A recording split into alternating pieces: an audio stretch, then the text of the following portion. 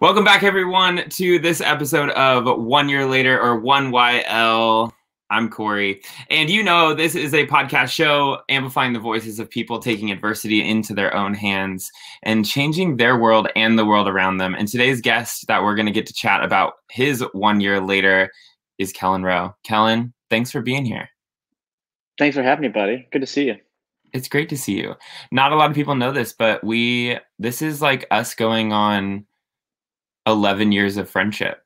We met freshman year at UCLA. Yeah, it's been 11 years. It's crazy. That's a long time. I haven't been in school in 11 years. Ooh. Yeah. That's awesome. So a little background on Kelyn. This is not about his accolades. It's more about his life. But accolades. Oh, my table just decided that it wanted to take a dip. A little bit about Kelyn. He has been in Major League Soccer for 10 years now. This is his 10th year in the league. He likes to play more forward on the field, less backward on the field, but I'm saying it that way in particular because when you watch Kelyn play a game of soccer, he's truly all over the field. Am I wrong? You're not wrong. The funny part about that is I'm playing defense this year. No, you're not. Yeah. See, this is what I mean. But like with age, you guys just start like moving backwards because everyone gets like really fast and like really young, and so like they play your position. You're just like, okay, how else do I stay on the field and stay relevant? Okay, I'll just play defense. It's time to take a step back, literally. It's time to understand my role. That's awesome. That's awesome. Well, we will get to a little bit more of the transition that has happened in the last year of Kelyn's life. But we've gotten to do some really cool things together. Like we said, went to UCLA as freshman in 2010. He played two awesome seasons at UCLA, and then he was drafted into the MLS. And throughout all of that time, I've also had the honor and privilege to help guide him a little bit into his philanthropic and charitable career, and his efforts to help cure bad days for kids fighting cancer, and his alignment with the Jesse Reese Foundation to encourage them to never, ever give up. So it's been fun, and our friendship has just like had this really cool blend of never living in the same place, but getting to do really impactful stuff together. So I'm stoked to kind of get to share a little bit about what the last year has looked like for you. Obviously, professional sports was a wild thing to experience amidst a pandemic, but I'm just excited to hear like what your experience was with it. It was interesting. You didn't just hold my hand. You like gave me a piggyback ride through all this. You started this. You're like, dude, just come on. Like, we can do this. I'm like, I don't know. And you're like, just hop on my back. We got this. It's true. It was a lot of you. It's true. It's true. Okay, I'm going to just get this interview started because we need to hear about what the last year is so we can talk more about the sweet stuff. So first question I always ask every guest is, I want to know, where were you 1 year ago today? Physically, emotionally, what were you doing and what was it like? And then we'll get to the more dirty parts of like what challenges you faced. But like, where were you a year ago? I was in my apartment in Boston alone. Yeah. Just not well. Right. Not well. His beard was a lot longer. Oh man, I forgot about that. Yeah. I told myself, we got shut down in March. I think it was the second weekend of March. Mm-hmm. And so we weren't going to play, but I didn't know how severe this was. I thought, okay, a few weeks in and we'll get back to playing. So I said, okay, I won't shave my beard and I won't cut my hair until we come back to play. I didn't realize this was going to be a whole thing. Yeah. And so I had it was like itchy. It was like one was patchy over here. The other one was kind of flat. When I slept, it looked like I had a wave. Did you have to comb your beard? Dude, I had a full brush, the mustache. I curled the mustache a little bit. That was kind of cool. I'll be honest, that was kind of cool. But like when I woke up, my hair was like this way and my beard was this way, and so I was just like, how was I sleeping? Yeah. So how was I comfortable? Why was my right arm dead? My left is okay. I can feel my left leg, but not my right. I'm so confused here. Oh man. Yeah. I had a whole lot of things going on. The beard really threw you for a trip. Okay, but you're in your apartment alone. Season got shut down. Yeah. And mind you, for those of you guys that don't know the schedule of an MLS season, truly actual play spans from like end of March through if you make it to the MLS Cup December. So when you think about your last year, there was the opportunity with an unforeseeable future that you didn't know if you were even going to play last season. Well, we weren't sure. We had multiple conversations with the league, trying to find a way to get back. And and there was, at the moment, right when it happened, or even a few months after that, it wasn't safe for anyone to go out and play. We had a lot of guys with families. That was a big risk, was the family aspect of things, because it wasn't just us that was affected. It was everyone around the family. So grandparents, parents, kids, any kind of thing. So that was really tough, and we weren't sure when it was going to happen. We thought the season was going to be done, which meant no pay. Another freak out. I had a good 2-day freak out on that one. I'm very sure of it. How do I find a way of just not being paid for 6 months? That's a lot of people have gone through this. I talked to a few buddies as well, and that actually happened where they didn't get paid for a month or 2 months. Right. And getting through that was hard. And so we helped as friends in any way we could. But I couldn't imagine. I freaked out. Yeah, it was an absolute freak out. So it was emotional. It was also like physically, you were very isolated. I remember seeing videos on your Instagram story of you trying to do like dribbling drills on the hardwood of your apartment floor, and like weaving and bobbing through like chairs, and trying to keep your skills up and stay physically fit at the same time, like being in your downtown Boston apartment. Mentally, I'm lucky because I didn't have anyone below me. I was the bottom floor. Otherwise, my neighbors would have hated me. Because like you see these videos, but they're like 8 a.m. Right. Like I'm up. I'm up. Right. Awake and ready to go. Kelyn is like a morning person, very different than I, but he's a morning person that like makes sure that his coffee is in him like at the latest 8:30. Like directly. Immediately. Do you have a timer on your coffee pot? No, I wake up because it gets me up. I wake up, I turn my water on, I ground my coffee, and then like as my water is boiling and getting hot, that's when I get myself awake. Okay. So it's absolute zombie dead body walking through the kitchen, getting to the water. Don't talk to him. Don't talk to him until there's coffee in this. But once I get that first sip, it's gold. I appreciate that about you. Okay, wait, but back to the year. So obviously with that professional sports, I know that there was a lot of conversations with the Players Association and professional sports, and trying to really help you guys navigate an unprecedented year. And so I think the next phase of what I want to chat about is like, in the last year, you have faced some challenges in terms of how to play soccer, how to like stay afloat financially, but those challenges have ultimately led you into a really cool spot now. Like, walk us through what the challenges were, and then let's talk about where the hope for the future like really came in. Wow. Okay. We'll split this up into two because I've got a few. But the biggest challenge for me was those first 3 weeks. Yeah. Those first 3 weeks, I was alone. I'm a big people person. I like talking to people. I like seeing people. I will go out and just sit at a bar and have dinner and talk to everyone that kind of comes through. I love that. It's one of my favorite things. I couldn't do any of that, and so I was alone talking to myself. Like it was bad. I had a very big hit of depression the first 3 weeks. Anxiety. I had, I contemplated if I was going to retire. That was a big one for me. If I really loved it anymore, because I didn't really miss it. Right. I didn't miss going into work every day. I didn't miss going to play.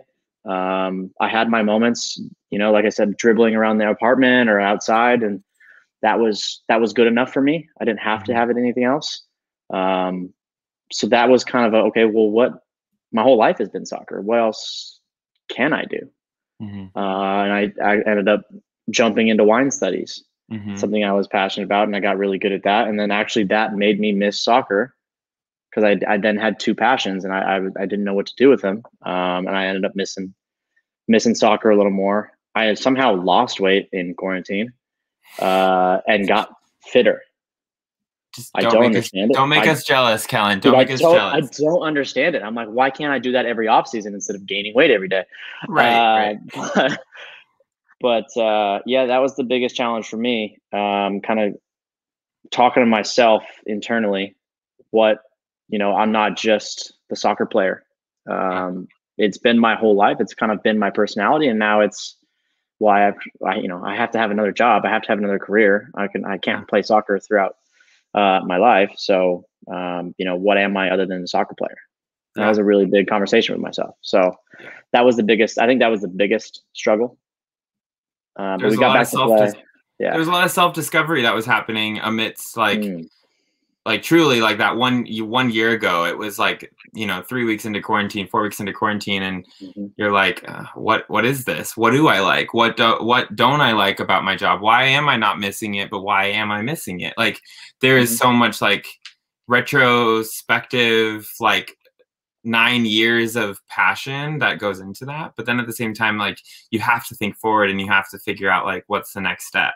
So the next step I want you to talk about, because I think not a lot of people are talking about the bubble that existed to help MLS come back to play. Like I think a lot of people like talked about the NBA bubble in Orlando, but not a lot of people know that the MLS went to Orlando and played in a bubble on the same fields. Like it was ESPN Wide World of Sports, right? Down there. But they were right next to us. Yeah. Right. And I remember, amongst a lot of the different storylines that were panning out on Twitter with, FC Dallas being out and Nashville not showing up and like those sort of things with those storylines. One of the things I remember from you is like, it was such a bubble in Orlando that you literally had to like bring your scan card into the elevator just to go get a cup of coffee downstairs. And that's how strict they were tracing every step that you guys were taking. So give me like 3 minutes of like what the bubble felt like in Orlando. The first week was okay. Because it was like you're at a hotel and it was just fine. It was a really nice hotel. The Swan and Dolphin, I think it was. All right. And it was beautiful. It was a great resort. We had our own little resort. But after the first week, you can like walk around the resort. Everyone is tested every other day, and it is like a full test, like up there, get in there, brain tickle. Yeah, that was fun. But it was tough because after that first week, it was like, the soccer camp. You've been through it. You've been kind of through preseason before. That's fine. You can do that. But after the first week, you're like, okay, well, I've seen the same people. I've had the same food. I've had the same coffee. I've had the same walk. I walked around the pools and back around the resort where I could. I would say over 50 times in the 3 weeks I was there, 3.5 weeks I was there. Crazy. Like it does get really annoying. And don't get me wrong, we were treated very well. We all know that. Yeah. But it was a little bit of hell. Yeah, for sure. Because you're doing it's all this repetition of the same stuff. And then you're having to go play as hard as you can in 95-degree weather at humidity of unreal. And then they pushed the games into some weird times. So we had a 9 a.m. game, we had a 10 o'clock or 10:30 at night game. Like it was rough. It was rough, but it got us back into playing, so we were okay with it because then it became a somewhat of a normalcy later on. But that was it was very interesting. I ended up bringing 3 bottles of wine with me to make sure that I'd be okay through those 3 weeks. I figured like one a week. That I ordered more. So. Yeah, I was gonna say there definitely had to have been a shipment that arrived a little bit later. There was. Well, I'm a sharer, and so I shared with my teammates after games, and those bottles went quick. Yeah, I'm sure. Okay, so let's talk about this picture, and then let's move forward to like some turning points that like turned your year around a little bit, got you back home playing in front of some like I can't wait to talk about where you're at now. But so the picture was quarantine, bubble of play. Then you weren't actually able to travel a ton in the middle of the season because they kept all of the teams you played against when you got back really regionalized. So Kelyn was playing for the New England Revolution at the time up in Boston. And so you were basically making trips to DC and Philly and New York, like constantly. That was kind of your region. And you were playing at home and there, flying in the day of the games kind of thing, just to like minimize any exposure that you would be having, but you would still like, be able to play. But I'm sure amongst all of that, there was a lot of like mental battles of like, wow, we're really like going going through some hoops in order to make this play happen. But like at Oh, the same time, it's like you knew that it was healthy for you to like be in play in that season. Then I'm going to fast forward a lot. You end the season, and it happens to be a year where your contract was up. Is that true? yeah. Yep. So your contract's up, and now, for those of you who don't understand what your contract up means, it means that like you are a free agent that potentially could be playing in and picked up in the next month or two before teams come back, or you could not. Someone has to pick you up or someone has to keep you. It's this really interesting limbo, and you're basically on the phone with your agent every day to try and start to like sort it through. Yeah. Now, I will say, before I open the floodgate to Kelyn, luckily, as he mentioned, he had really established this passion of a post-soccer career in wine. And he is now level 2, what is it? Wine scholar? I'm going to call you. Are you a scholar? What are we? I am scholarly. I'm not a wine scholar, but I'm scholarly. Okay. But you did enough to get to whatever level 1 and level 2 mean, certification. Yeah, that's true. There's 4. Hey. 4 would be a diploma. So I'm halfway there. Okay, we're halfway there. So he was already figuring out kind of what post-soccer career would look like, but that could be 10 years from now, or it could be right after the season if he didn't get picked up. But luckily, there was a huge turning point in his life when he got picked up by a team that he has, I'll tell you personally, he has constantly told me that this is the team that he would want to go and play for if he had the opportunity. So my next question leading us in is, what were 2 turning points of the last year that really instilled hope in your heart to get you to where you are today? A little less depressed, a little less anxious, a little more hopeful, and a little bit more excited to just explore all of the facets of your life, being soccer and wine and family and all of those things. So what are those 2 turning points if you had to identify 2 of them? I guess the 2 would be when I did sit down with myself and talk. It was, I looked back at my career and what I liked and what I didn't like, or all the things that I have accomplished. And I think a lot of athletes will do this, especially in professional sports, is they kind of chase money. You kind of chase money with your next contract because you want to make as much as you can, because at any moment your career could be done. You have no idea. It could be a bad injury. It could be no one wanting your contract. It could be anything. And so a lot of people chase money, and I had done the same thing. I had tried to find the biggest contract, and wherever that was, I would go to it. And I told myself that, I've had a good career. I've done just about everything that I've wanted to in my career. That's been reachable. And now I just want to be happy. I want to be happy playing again, like I was as a kid, like I was, for many of my years professional, but at the time I wasn't. So I wanted to make sure that no matter what it was, I wanted to be happy. Yeah. And I decided, through all the stress of not having a contract for about a month and a half after the season. So I was unemployed for, I guess, a month and a half or so. I then signed back home in Seattle with the Sounders. Yeah.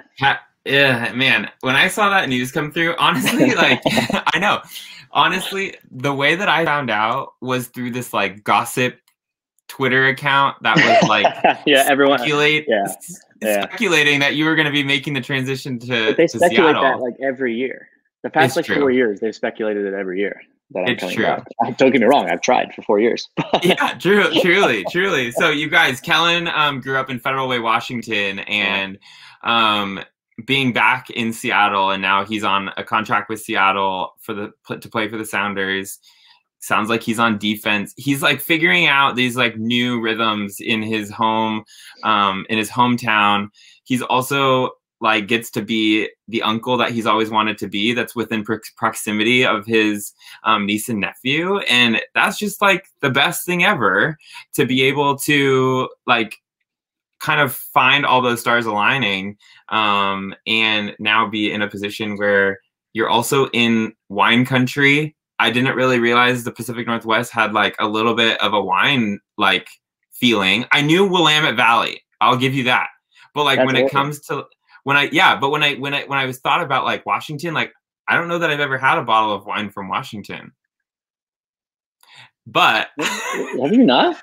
I don't know that I have, man. You definitely have.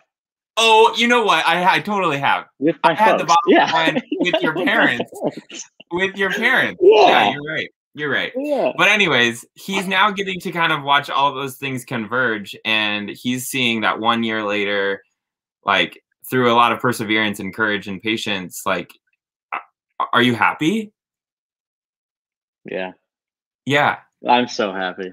Yeah. It's I incredible. It's like even if soccer hadn't gone well, like I had a small injury already in preseason, and I was still happy. I mhm. had, my folks were over here actually earlier today, just hanging out, having a cup of coffee with me. Went on a walk. My sisters brought the kids up a few times. Like it's just I get to see them tomorrow for Easter. It's Yeah. it's amazing. All the friends that I had growing up that I'm very close to. It's not anymore of hey, when are you going to be back? It's hey, we're going to go do something. Do you want to come? Yeah. It's that for me is just the small things, and I don't think I'm ever going to get used to it because it is those small things that I've missed for 9 years Mhm. that I just haven't had. And I don't care if it's raining every day. I don't care. I'm just happy to be home and be back on the West Coast. That just gives me a better feeling. Yeah. I love that. I love it. So like moving forward, the one thing we haven't really touched on is your charitable efforts. Are you gonna try to figure out some ways that we can encourage kids fighting cancer in the Seattle area? We are. I love We to are. hear it. So we are linking up with the Sounders now, doing the best we can. We can't get kids to the game yet. No Yeah, on-field passes and no hospital visits yet either, just because the hospitals aren't allowing anything of that sort. But yep, we're going to be sending in videos. That's going to be fun. We're going to try and get on some Zoom calls, try and cool. send some gifts. And there's a possibility that they let me stand outside the hospital at a distance and say hello to Sure. kids if they want to come down. So that's another option. But I've put together and just had our first final meeting, I guess. I've put my three loves into one basket. So I put my love of soccer, my love of wine, and my love of helping these kids out all into one event. And I know like wine and kids doesn't make sense, right? Yeah, but wine people love giving back, and so we are going to link up with some of the wineries that are out here. It's like you said, it's a big boom. So I sent about 15 emails out, and I got 7 back within the next day, which is pretty incredible. You got to love the support So of the cool. city, and so we are putting together an event, and it looks like May 19th will be our first one, I love it. and Let's everyone leave has it been on there. board. Yeah, Let's leave it there because I think there it's so we've been cool. like Kel and I have been putting our heads together for how we can kind of converge these 3 loves of his heart and how we can really make an impact, especially like we're still in like some really interesting times that we can't do events normally the way that we normally would. But like all I'm gonna say is that like the heart and the purity of your heart to give back in the way that we're gonna be able to create, like it's gonna be epic, and I can't wait for everyone to hear about it. It's gonna be so cool. It's gonna be so sweet. So okay, Cal, the last question that I ask every guest that's on the 1YL podcast is, did your 1 year ago self believe that you could be here 1 year later?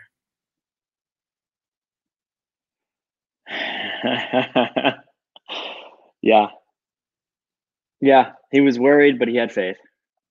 Good. But he was worried. Oh, he was worried. But Yeah, great faith. I love that. I love Yeah. that, man. It's so cool. Well, thanks for hopping on here, Cal. Honestly, like I told you before, but like it just feels like despite being still digital and like everyone's over Zoom and blah blah blah blah, like it's still good to just like hop on and get to share your story of the last year. You know, there's so much that I could share about Kelyn and who he is as a human being and what he's done to impact so many lives. But this is all about like what has happened in the last 365 days. And although it feels like there was a little dip that happened, I'm excited to see that you're on the upswing and you're happy. That's really what I'm happy about. So Thanks, buddy. I'm happy too. The last thing, I was actually getting ready for this interview, and I have a lot of gear from the past 3 teams that you have played for, but it seems as though there's nothing blue and green in my wardrobe yet. So I'm guessing you want that Jimi Hendrix one. How cool! If it's purple, it's fine. It's fine. Dude, that Jimi Hendrix jersey was sick. Yeah. So cool. It is so cool. Sick. It's so cool. You guys, the Sounders created this homage to Jimi Hendrix with a new jersey that they're gonna. Are you guys playing that as like your away kit or something? I think so. Oh my gosh. Yeah. I'm here for it. I'm here for it. Okay. Well, Kelyn, thanks for being on. We don't get to talk about, like, you just want me to answer all the things? What about? Oh, you want to know about my year? Yeah. I'll give everyone the 1 minute sneak peek. Here we go. Honestly, that's like part of the show, is the fact that like I get to talk to everyone else about their year, but like I don't really need to talk about yours. I don't really have to share. You know, so the last year, I would say it was the year of just totally shifting gears, right? And I'm beating a dead horse a little bit in that, but I had an awesome time. I dreamt up this idea to have an online gymnastics school last year. And through the online gymnastics school, we were able to donate over $87,000 to gyms all around the world. Yeah. It was through the heart of me and 2 friends who just decided that in the midst of a lockdown, when gyms were having to close their doors and there was still tons of kids that wanted to do the sport of gymnastics, as I know is near and dear to your family's heart, we just felt very burdened that there was a potential that gyms were going to close and kids weren't going to ever be able to do the sport again at their home gym. And so we created this school with 75 of our closest, nearest and dearest influential gymnastics friends, Olympians, world champions, college athletes, coaches, and we taught over 100 live classes in 10 weeks to keep kids inspired and moving to continue in the sport of gymnastics. So that's honestly what I did from 2 days after the lockdown started all the way until the end of May. And then I needed a break. I really did. I needed like a little mental break. So I took that at home, because that's where you took breaks in 2020. And then after that, my family decided we were going to create a Santa Claus business, which that was so cool. That was so cool. It was so fun. It was so fun. So without ruining any of the magic, we, brought the North Pole into the home of kids all over the country and the world. Actually, we did, a Zoom call with kids in the Philippines. We did a Zoom call with kids in the UK.